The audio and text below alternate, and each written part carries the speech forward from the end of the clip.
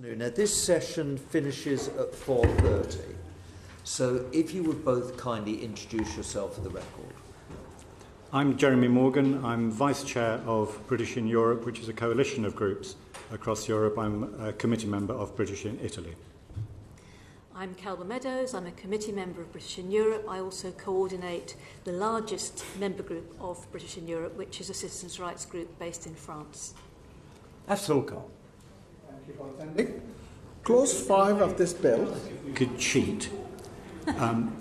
We're the only representatives of British citizens in Europe, and we've heard various questions asked of other people who aren't British citizens in Europe, which we know the answers to. Could we ever so briefly start by answering those questions? Would that be completely contrary to everything this committee does? the chair allows. I think, yes, as long as you don't take too long, No. because colleagues will have lots of questions. So if you just briefly, yeah. It's not going to be a speech, but Professor Pearce touched on the point of the different rules that do apply across the EU 27 countries. There are some overarching EU rules that will apply even when we're no longer EU citizens, particularly one which covers people who've been resident for 5 years, and that is across the board. Less than 5 years, you're subject effectively to national immigration rules with one or two EU glosses. In Italy, I think there are 25 different statuses that one can apply for at less than 5 years. In Germany, I think it's 180. So it's an enormously complex mishmash which you have to try to fit yourself into, and certainly there will be people who don't. And if I can just give you one example of how the 5-year system for long-term residents for what they're called third country nationals works. In Spain, the rule enables countries to ask for a minimum income and health insurance. In Spain, the minimum income that a pensioner has to produce is a little over €25,000 a year. Well, the UK state pension, translated into euros at the moment, is worth a little over €9,000.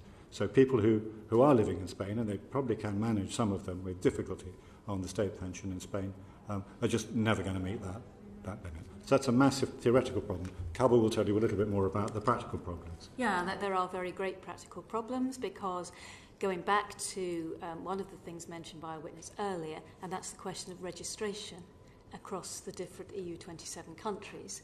There are very different schemes in practice for British citizens living in the EU. Some countries, like my country, France, doesn't apply any kind of registration system at all for British citizens, EU citizens from another country living there. So we have between 150 and 200,000 British citizens living in France, only around 16% of whom have any form of registration at the moment. Other countries have a system of registering your residence, but nothing else. Other countries have greater systems where you register your residence and apply for a relevant card. So as you can see, there is already a huge difference between how people are treated across the countries. Come the 29th of March, if there's no deal, all of us will share one thing. We will overnight become third country nationals. Now, without any form of legislation in our host countries, we would become illegal. Literally within a minute, all of our current rights would fall away. We are totally reliant on our host countries putting into place legislation that would stop that happening.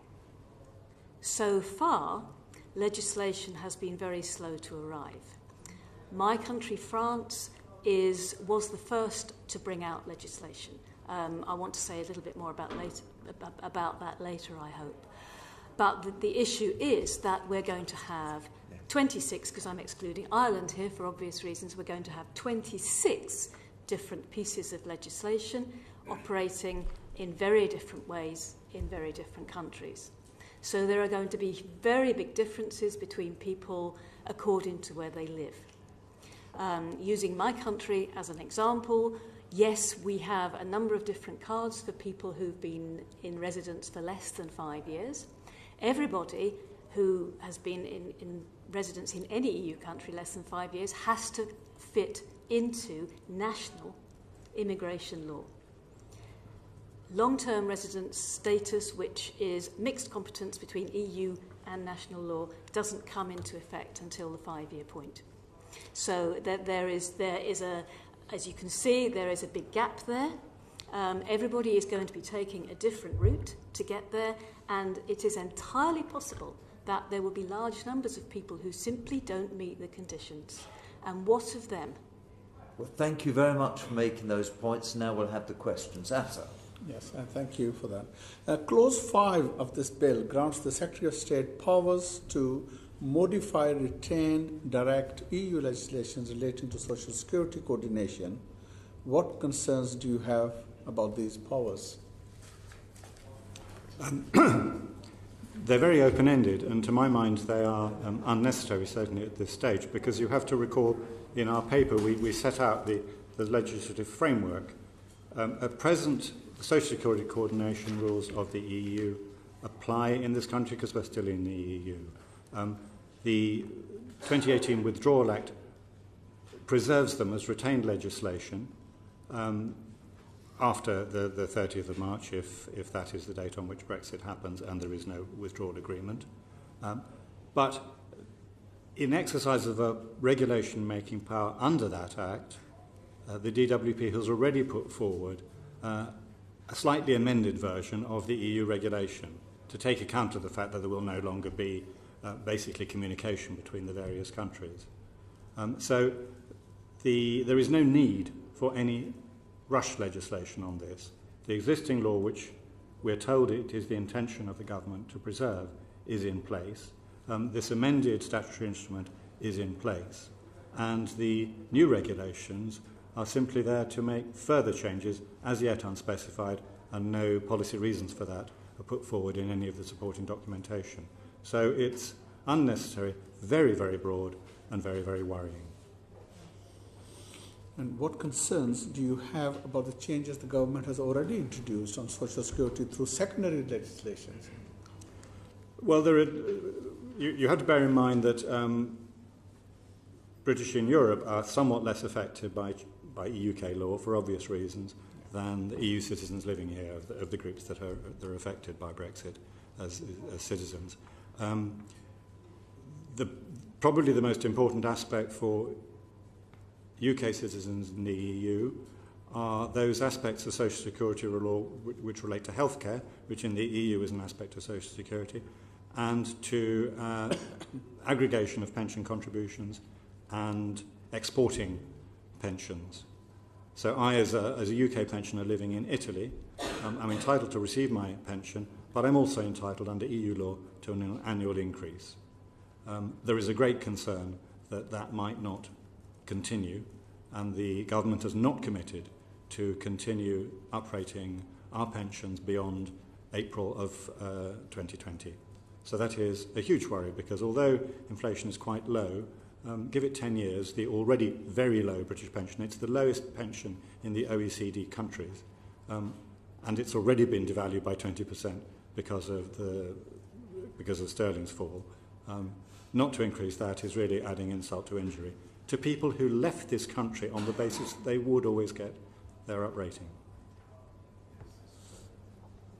What has been the effect on your rights as British citizens living in the EU of the uncertainty over rights of EU citizens in the UK? We share the uncertainty with them. Right now, we share even more uncertainty, and I'll tell you why, if I may.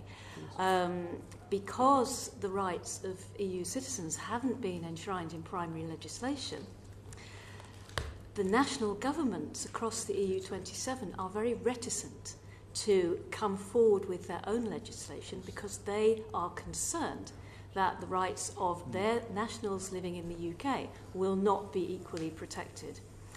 In France, where we do have legislation now, it came out last week, it includes a clause that very clearly states that although it protects, to some degree, the right of British citizens in a no-deal Brexit, everything in that can be withdrawn by a decree if at any point the French government considers that the British government is not treating French citizens in the UK fairly and equally.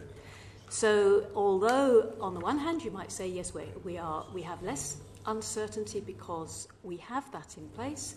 On the other hand, it's not certainty because it can be withdrawn at any moment by a decree. And we're seeing that across the EU 27, that governments are reluctant to come forward with legislation because of the lack of enshrinement of EU citizens' rights in primary legislation. We're hearing it in our conversations with member states. We're very, very aware that governments are holding back on coming forward with their protection for us. And that, obviously, you can imagine, that creates the most incredible level of uncertainty for people, because this is actually about people. Yeah. And just to underline that, I mean, we're not talking about hearsay here. We have, as an organisation, been involved in negotiations with our national governments, and with the EU Commission and MEPs. So we've had fairly high-level involvement, and we do know what they're thinking and saying. Okay. The government has said that they need the powers in Clause 5 to introduce as yet unspecified post-exit policy changes in social security. Do you think it's right that we grant powers to the government without knowing what they will do with them? I come back to the uncertainty. Talking of Clause 5, Social Security coordination, 80% of the British living in Europe are of working age or below. That's an awful lot of people potentially affected by any form of social security aggregation.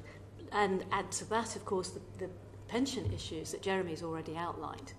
But, you know, we're talking over 1 million people who are affected by social security aggregation, the aggregation of the contributions they make to their retirement pension. That's a fundamental right that we all moved across the channel with. And the other, just to add to that, I just want to make the point that British citizens moving abroad are mobile. It's not so much that a British citizen moves from the UK to one country. We're mobile citizens. Many, many people have worked in 3 or 4 different countries. So that's a complicated aggregation scenario. And it is entirely possible, because of the rules in individual countries about minimum contribution periods. So, for example, in Italy, you have to contribute for 20 years before you can receive a pension. In the UK, as you know, it's 10. In France, it's 10, and so on. It's entirely possible that without coordination, people could work an entire working life and not receive a single state pension. Jack Browett. Thank you, Chair. You mentioned the variability that exists between how different countries in the EU are treating those rights of British citizens living in the EU. I'm going to ask you a similar question to I asked one of our witnesses earlier. Do you think that different countries, the EU, the British government, have approached this from a different perspective around those rights? Yes. I mean, clearly the British aim, insofar as we're talking about Britain versus 27 or 26 different countries, the British aim has been to get the withdrawal agreement through, to get Brexit, and almost anything that has to be done in order to achieve that, they will do. I mean, obviously there are difficulties at the moment. The other countries are more concerned with specific national issues very often. So I don't think you can't really generalise, can you? I don't think you can.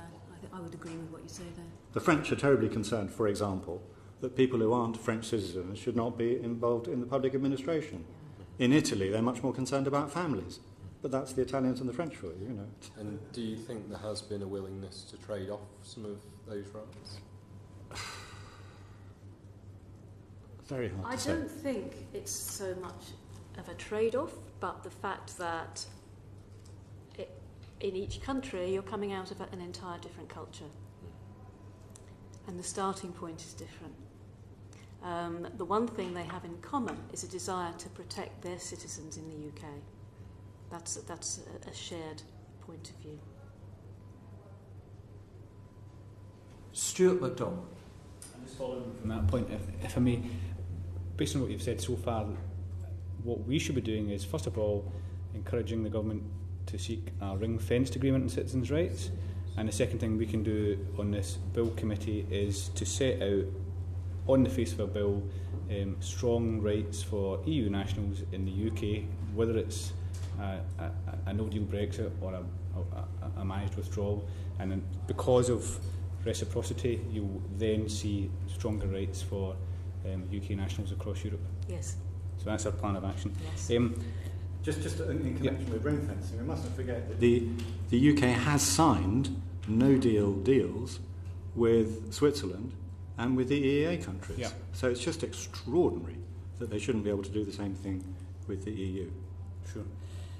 Could I also ask about what happens in different scenarios if UK nationals currently in Europe are wanting to come back to the UK with family members, and how that might be affected by whether it's a deal or no deal situation and yes, thank you for asking that, because it's a very important aspect that is causing a lot of concern.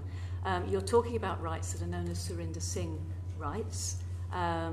This is the right that, let's say, a British citizen who has exercised freedom of movement by living elsewhere in the EU can then come back to the UK with their non-British family member. That right will disappear after Brexit, whether or not there is a deal. So anybody wishing to bring back, let's say we're talking about somebody who is married to a Dutch citizen. Anybody wanting or needing to come back to the UK after Brexit would have to comply with UK immigration laws in order to come back. Surinder Singh rights will disappear after Brexit, whether or not there's a deal. So that means a full gamut of the £18,700 absolutely, and what that leads to is a situation where people may be forced to make a choice between their family in their host country or their family in the UK.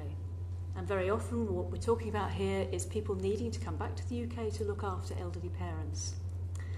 I can give you a very specific example very quickly. Let's call her Nikki. She lives in the Netherlands, where she lives with and looks after her husband, who has multiple sclerosis. In the UK, she has parents in their 80s, getting older, who are going to need care, and she's an only child. What does she do? She can't come back to the UK because there is no way, as a carer, she would earn the amount required in order to bring her husband. She can't bring two very elderly parents to the Netherlands where they don't speak Dutch. She's stuck. She has to make an impossible choice. Sure. Okay, that's definitely something we need to address. And then my final question then is, so speaking about going about the business of trying to put the rights of EU citizens in the UK on the face of the bill, how do we go about doing that? Do we look to the withdrawal agreement? Do we look to Appendix EU of the immigration rules? Are there things that you would want improved upon, even if we were just sort of transposing them into legislation? I think we put the withdrawal agreement, that takes you an awful long way down the road. You put the withdrawal agreement into primary legislation.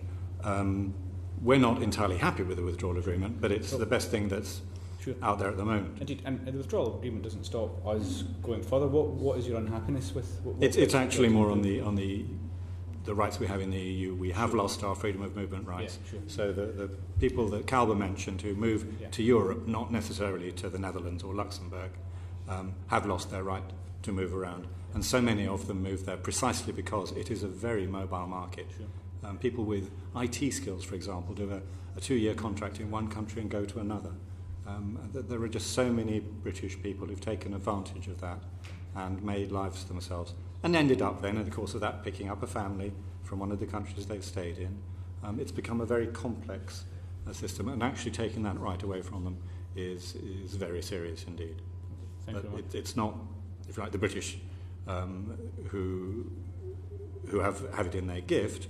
Although there was at an early stage in the negotiations, I think in September 2017, an offer by the British to give EU citizens in the UK indefinite right to return. So at present there's a 5-year, you're allowed to be away for 5 years with your settled status, then you lose it. And the offer was make that a lifetime right to return in exchange for freedom of movement for UK citizens in the EU. That wasn't accepted by the EU at that time. It hasn't, I think, been pushed as hard as it should. since, because it's just a terribly sensible arrangement. Thank you very much. Minister. Thank you very much for your evidence and for taking the time to come and see us and set out your concerns so clearly. Do you think that this bill is the right place to put on the face of primary legislation citizens' rights, or would that better be done in the withdrawal bill at the appropriate time? I think there's a timing issue in that the UK may leave the EU in 6 weeks with no deal. That doesn't leave very long to legalise, if you like, the rights of British citizens living abroad. If we know that EU 27 states are looking for legal guarantees for their own citizens living here, we don't have very long to do it. They're going to be looking for those in order to put into place their own legislation. So I would have concerns about leaving it too long. And from the conversations that you've had to date with officials, with your MEPs, etc., you believe it to be an absolute imperative that it be on the face of primary legislation and not something that's left through the secondary rules that have to date established the citizens' rights of the EU, of the 3 million here. It would make it an awful lot easier for them, because they could say there is at least a law. I mean, the problem then, of course, is the law can be changed. But it still would look an awful lot better than... I mean, they know who Henry VIII was as well, and they've seen the discussion. One of the things about EU officials and politicians is they're pretty tuned into what goes on in this country, and they've seen the discussion, and it worries them. Thank you. Can I just add Yes. very briefly that when I had this conversation, when we met senior politicians and officials in France, they were not at all impressed at accepting that what is currently in place to cover settled status in the case of a no deal was in fact offering sufficient guarantee.